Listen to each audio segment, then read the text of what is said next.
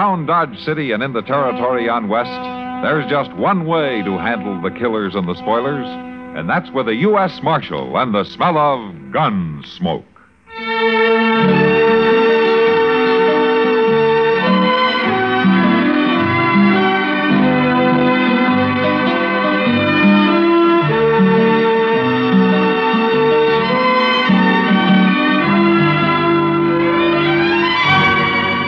Gunsmoke, starring William Conrad. The story of the violence that moved west with young America. And the story of a man who moved with it. I'm that man. Matt Dillon, United States Marshal. The first man they look for and the last they want to meet. It's a chancy job, and it makes a man watchful. And a little lonely.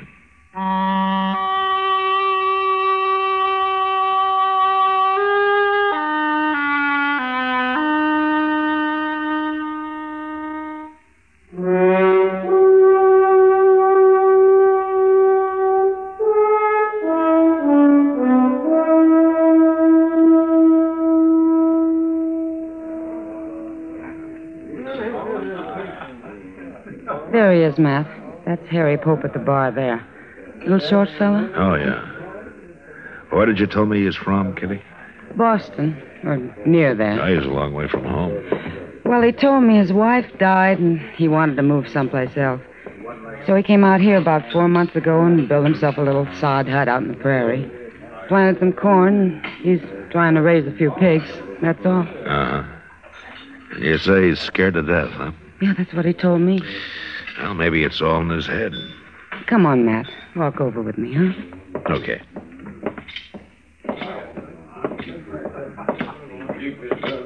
Hello, Miss Kitty. This is Marshal Dillon, Harry Pope. How are you, Mr. Pope? Well, nobody ever called me Mr. Marshal. No? All right. Kitty here tells me that you've been kind of worried lately. Well, it's the Indians, Marshal. They come scratching around at night, and they hoop and holler some, too. Uh-huh. Tell me, do they do this every night? No, sir, but maybe once a week they do. Uh-huh. What makes you think they're Indians? Well, I can hear them, that's why. I got a good stout door, or they'd have been in on me long ago. Look, Harry, if what you'd been hearing was Indians, you'd have been done for a long time ago. Indians just don't scratch around at night, and they don't come whooping and hollering either. Now, you probably heard talk about Indians, and you're scared of them, and well, it's probably your imagination that's done the rest of it. No, sir, they're Indians, all right. They're right there. I can hear them talking. Then why don't you shoot them? Well, I don't have a gun. Well, then maybe you better get one. Man needs a gun out here. But if I kill any of them, don't you think they'll go after the whole tribe? No, Harry, I don't think they will. Well, all right, Marshal, I'll try it. I'll get me a gun today.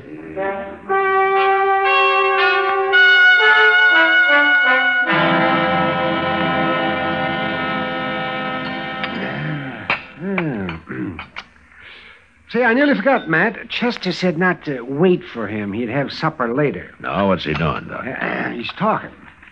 Talking? To a girl, Matt. A pretty girl, too. And he was doing all the talking when I left. She just stood there, shaking her head. Smart girl. Oh, I don't know, Matt. Marshal Dillon? Oh, hello, Honeyman. You know Doc Adams here, Ned Honeyman. How are you, Doc? Why don't you sit down? Yeah. Marshal, you know that new fella, Harry Pope? Pope? Yeah, I met him a couple of days ago. Why? He killed Joe Carter last night. He what? Carter's worked for me a long time. He was one of the best friends I ever had. We buried him this morning. What, did they have a fight? Pope shot him in cold blood, that's all. Out near that hut of his. Blasted Easterner. I'm looking forward to seeing him hung. Were you there, Honeyman? No. Earl Brandt was there. He brought Joe's body back to the ranch. Brandt works for you, too, doesn't he? Yeah, but not as long as Joe. Now tell me what happened. I did. Pope murdered Joe Carter. They were riding by that dirty little sodbuster's hut last night, and he come out and shot Joe and killed him. Maybe it was a mistake, Honeyman. You don't kill men by mistake, Marshal. Now, are you going to arrest him? Well, I'll ride out there first thing in the morning.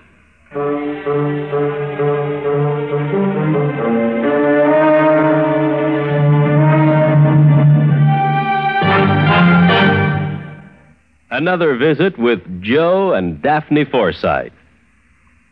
Joe? Joe, stop reading that paper and talk to me. I'm listening. Go ahead. Well, I was talking to Mrs. Snyder today. You know, she's the one whose boy had 31% less cavities. Uh-huh. Well, she thinks that we should buy bigger savings bonds. Uh-huh. She says that when people can afford it, it makes more sense.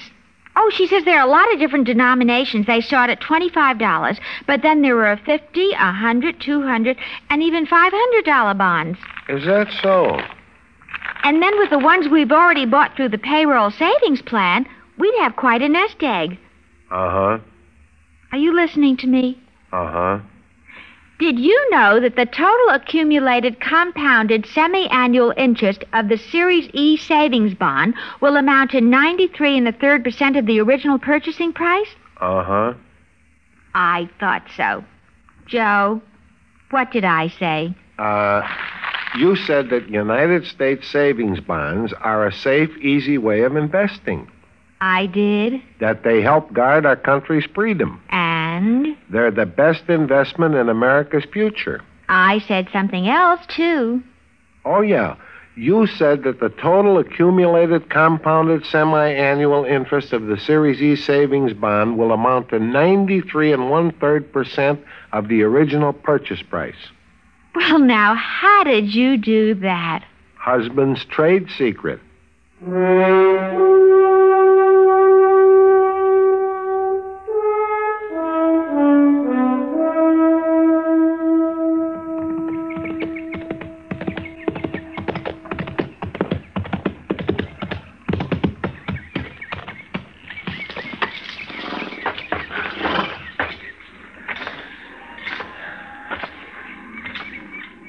Hello, Marshal. Harry? Well, Marshal, them Indians was back again, all right. Not for last. But I came outside and shot at them like you said, and they rode off. And I just hope the whole tribe don't come after me now. Harry, how many Indians were there? Just 2. That's all I saw, anyway. Now, you say you shot at them. Did you hit them? And I couldn't tell. It was too dark. I tried to, though. Tell me what happened, huh? Well, sir, I heard him just like before. But this time they put a couple of shots in my hut there. I opened the door a little, and I heard one riding off right over that way. I took a couple of shots at him, and then the other one started shooting at me from somewhere. So I ducked inside again and waited. But they didn't come back. They weren't Indians. Well, you always keep saying that, Marshal, but I know better. They were 2 men who worked for Ned Honeyman. One of them, Joe Carter, you killed. Earl Brandt was the other man. He took Carter's body back to the Honeyman Ranch. Oh, my. I'm afraid you made a bad mistake, Harry. Oh, but how'd you know about this, Marshal? Ned Honeyman told me. Well, he could be lying. No, Honeyman has his faults, but lying isn't one of them. Harry, has there been any trouble between you and these men? Oh, no, sir. I hardly know them. Oh, they've ridden by a few times, that's all, but I wouldn't have shot at him if I'd known who there was. Except it couldn't have been. They were shooting at my hut first. It just don't make no sense at all. You going to arrest me, Marshal? Look, Harry, the Indians that you've been hearing around your place don't exist. Indians just don't act that way. But I believe that you think you've been hearing them. Now, maybe it's getting worse with you, and so the other night you heard those men riding by and you just started shooting. You think I'm crazy, don't you? Well, I don't think you intentionally murdered Carter, if that's any help. Then you ain't going to arrest me? No, I'm not. Not now. I'm going to talk to Brandt and Honeyman. But in the meantime, don't get scared and try to run, Harry. Because you wouldn't get very far. All right, Marshal.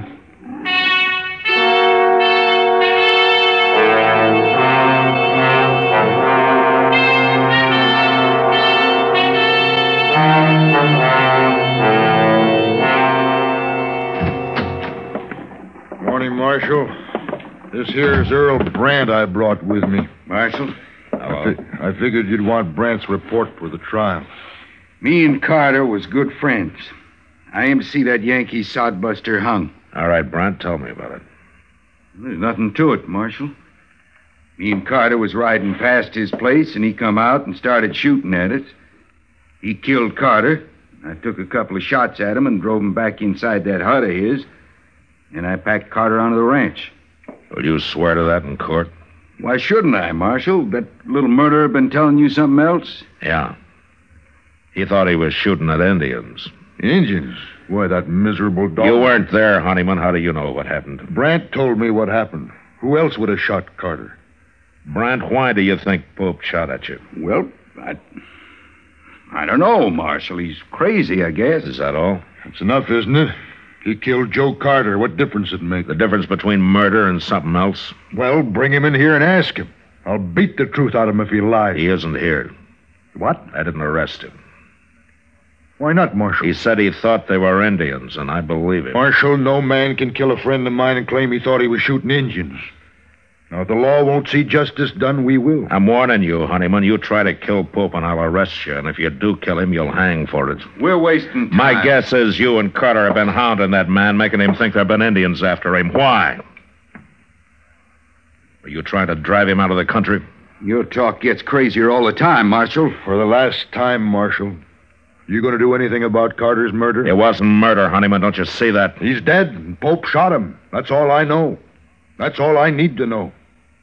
Come on, Brandt.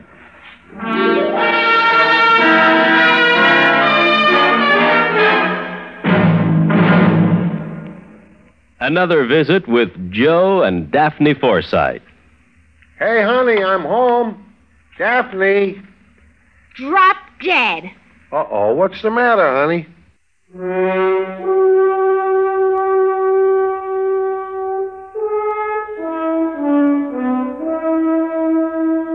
That afternoon, I rode out to see Pope. It was a bad situation, and I did a lot of thinking about it. There was only one solution I could figure out, and I wasn't sure that would work. I found Pope weeding a few miserable rows of corn that he'd planted out in front of his hut. Well, you told me a lot, Marshal, but I don't understand it all. Look, Harry, I don't know why they did it, but Carter and Brandt were the Indians that you thought you heard. I know. You what? Well, I figured that you know what Indians are like and that you wasn't lying to me, so it must have been Carter and Brandt. Oh. Look, Harry, Honeyman and Brandt want you arrested. They're threatening to take it into their own hands. I see. Listen, you're not going to like this, but... Well, it'd be better if you left here. Now, it isn't your fault, but you got enemies now, and you'd be a whole lot safer somewhere else. No. No, I won't leave. Let him come. I'll fight it out with him. It'll just mean more bloodshed. And like you said, Marshal, I ain't done nothing wrong. The man's got a right to defend himself. I know. But you won't have any peace here. I won't leave, Marshal. All right, Harry. But think it over anyway, huh? I have. I'm sorry about this. Thank you, Marshal. So long. Goodbye.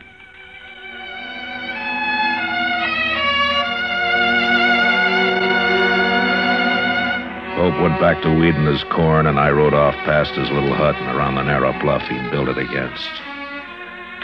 I'd gone maybe a half a mile beyond when I heard 2 rifle shots behind me. I turned and raced back to the bottom edge of the bluff where I dismounted and walked up to where I could see around it. And just then I heard a horse coming along the trail, and I stepped back and waited. Whoever it was had passed within a few feet of me.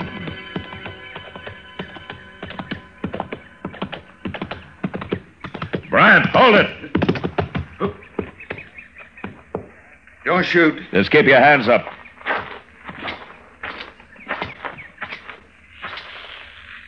Now throw one leg over and slide off, slow.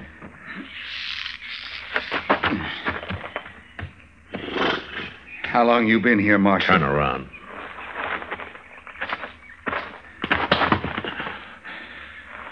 right, you can put your hands down now. I might as well tell you, Marshal. I just shot that Yankee sodbuster. Now, that's something to be real proud of, Brent. He killed a friend of mine. Pope meant no harm to either one of you. What were you trying to do to him, you and Carter? We were just having a little fun. Fun? Well, we'd have a drink or two and ride over now and then, give him a few war whoops. He'd just sit in his hut and shake. One night I sneaked up to the door and I could even hear him crying inside. He was sure scared that time. Well, that must have been a lot of fun. Not as much as next day when we'd ride back and hear all about how the Injuns was after him. Yeah. He'd been all right if he hadn't gone and bought himself a gun. I advised him to. You did? I'm sorry if I spoiled your fun, Brent. Carter's dead because of you. Does Honeyman know about this? I told him I was going to get Pope, is all. And he agreed? Well, he just said he sure hoped somebody'd get him. All right, Brent, let's go bury him. I ain't gonna bury him. Let him rot. Brent, you'll bury him or I'll bury both of you. Now, you take your choice. Sure.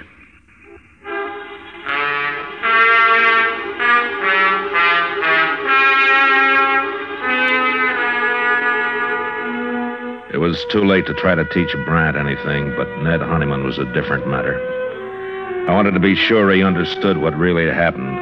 Otherwise, he'd spread the word against me and against the law, and there were a lot of men who'd be glad to listen to him. We buried Pope near his little hut and then rode on into Dodge. I kept off Front Street and rode up to the jail from the rear. Chester told me Honeyman was up at the Long Branch. So after Brant was locked up, I went on to the saloon.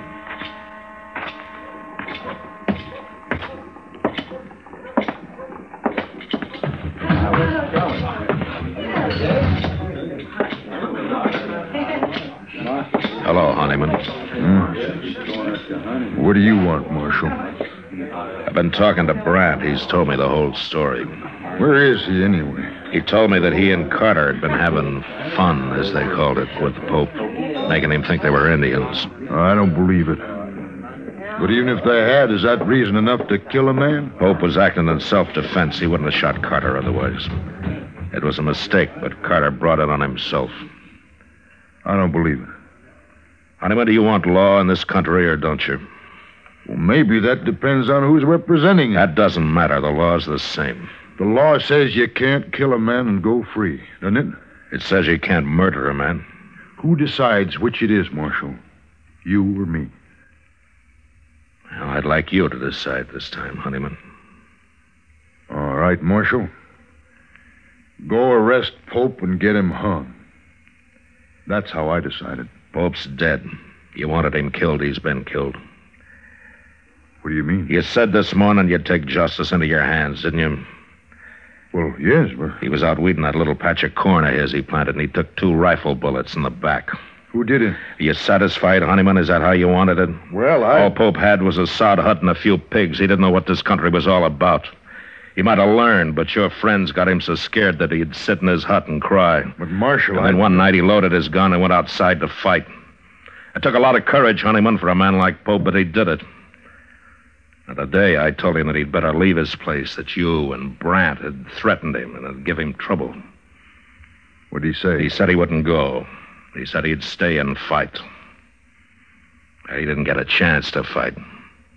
What's a man like Pope know about protecting himself? Brant Shot him in the back twice. And all Pope had in his hands was a hoe. Marshal, I don't know what to say. Brant's in jail. I'll see him tried for murder, and he'll be hung. I guess I'm as guilty as he is. You could have stopped it, but you encouraged it. You wanted justice done, Honeyman, and fast. I didn't understand. You didn't take time to. The law was too slow for you. Well, the law's new out here, Honeyman, and sometimes I think the only time people want it's when it seems to act the way they'd act themselves if there weren't any law. But it won't work that way. According to the law, you're right or you're wrong, you're guilty or you're not guilty. Oh, people out here are having a hard time accepting that, but there won't be much law till they do. And men like Pope will go on dying, no matter how many brants get hung for it. Marshal, I'm not very proud of what happened. Would it help the law if I get up in court and take my share of the blame for this? I don't know, Honeyman. But it might. And I'll do it. Good. Good night, Marshal. Good night, Honeyman.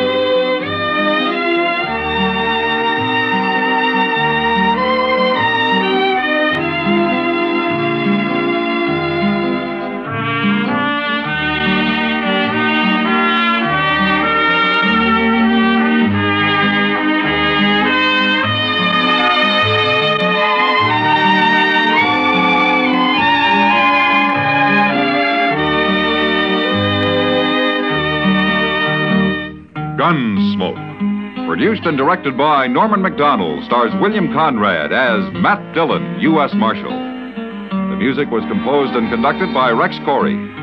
Sound patterns were composed by Ray Kemper and Bill James. Featured in the cast were Parley Bear as Chester, Howard McNear as Doc, and Georgia Ellis as Kitty. George Walsh speaking. Join us again next week for another story of the western frontier of America in the 1870s on Gunsmoke.